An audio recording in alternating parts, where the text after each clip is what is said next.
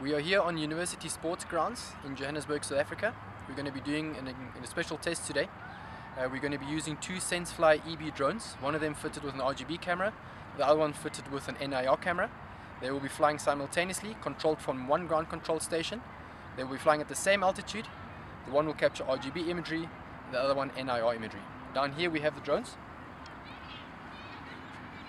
We will be launching them within 5 to 10 second interval of each other, and then we will be monitoring their flight from one ground control station.